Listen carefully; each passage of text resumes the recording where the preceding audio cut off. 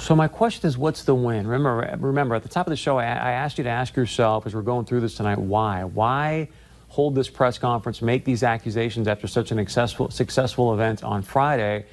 And I guess now the question you want to ask yourself after just hearing that is, so what exactly is the win? Now, it could be a myriad of things, but when he says, hey, we're going to win what specifically? I don't know. That's why I'm asking you to think about it. All right, here's part 3 of the presser from earlier today. On May 30th, the actions and inactions of local law enforcement almost led to the loss of life and the subsequent riot that followed. At this time, we are requesting the immediate release and dismissal of charges for all officers. We have information that shows the Fargo Police Department engaged in an illegal black ops mission against community activists and its citizens. The truth will not be set free when the police investigate themselves. Currently, the person responsible for the internal affairs review of the former deputy chief answers to Chief Todd himself, who we believe received direct intel throughout the night from former Deputy Chief Osmundson. It is our belief that the chief may have even gone as far as calling Deputy Chief Osmundson at midnight to advise him that he could go home and relieve him of his duty despite being in plain clothes and completely concealed with a mask, sunglasses, and a hat. We are working diligently to get answers. We will share the information as we do. It is our belief that an independent body should take over the internal affairs investigation. It is our belief that this process has to be transparent and shared with a community yearning for change. Lady Justice is marching in the streets. She has made her way to Fargo. At this time, we will not be taking any questions due to the sensitive nature of this matter. Thank you for your time. So we talked about a black ops mission. In my book, that's a pretty major accusation against a local police department.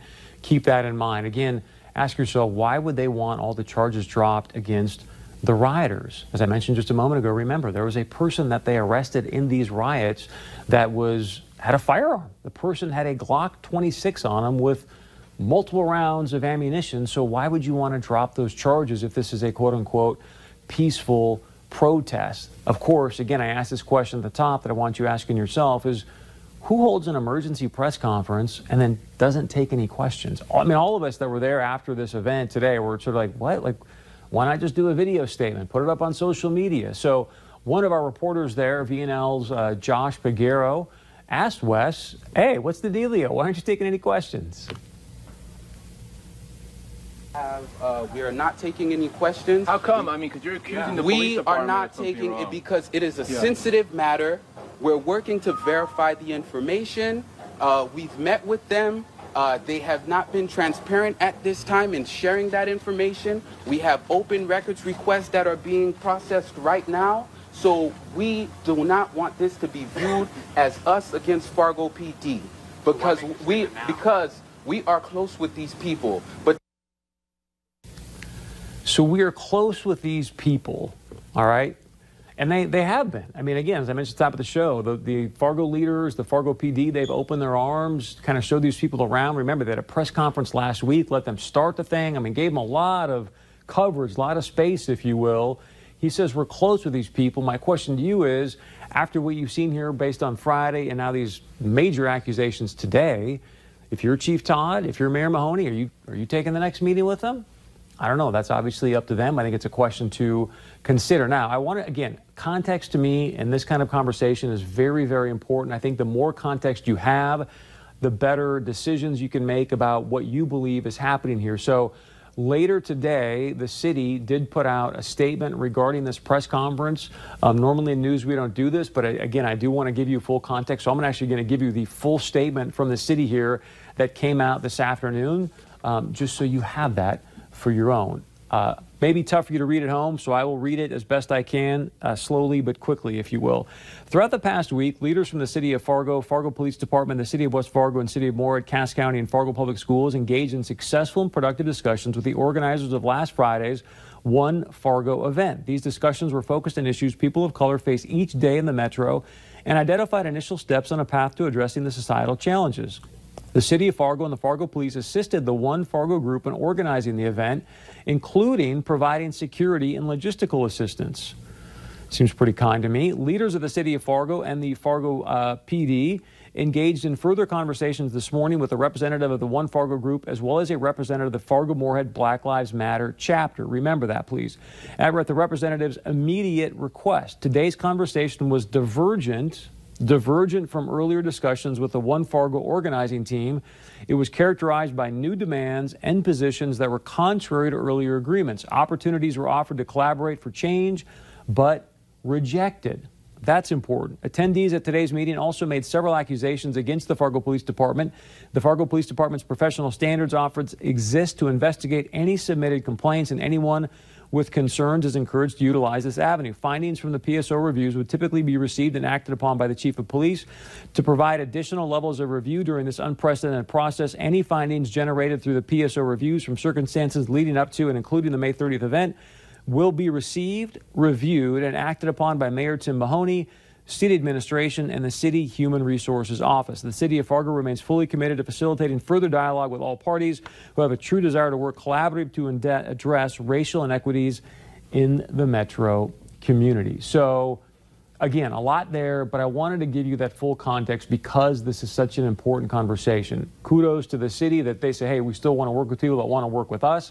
But I also like the fact they said, look, if you're going to change the rules once we get it, halfway through the game, that's not really an effective strategy. I think it's also good. I did talk to Chief Todd earlier today briefly just about this statement. He says, Chris, I think it's good from the standpoint that, look, we want to have more eyeballs on this review, not just mine. So I think that's going to make it obviously more and more transparent. Now, one of the things you noted, or I noted for you in the statement, is the fact that they also said, hey, almost out of the blue, if you will, the One Fargo group also wanted to have them meet with a Black Lives Matter representative. Now, I don't know who exactly that representative was from the Black Lives Matters group, but I do want to share with you one other person that was there today at Island Park, just to give you some context about how things may be getting conflated now. So this is a gentleman that stood up and shared his identity at the press conference earlier today. Hi, my name is Jamal Abigaz. I'm currently standing before you today as a member of the Black Lives Matter Fargo-Moorhead group. Can you spell your first and last name, please? J-A-M-A-A-L-A-B-E-G-A-Z.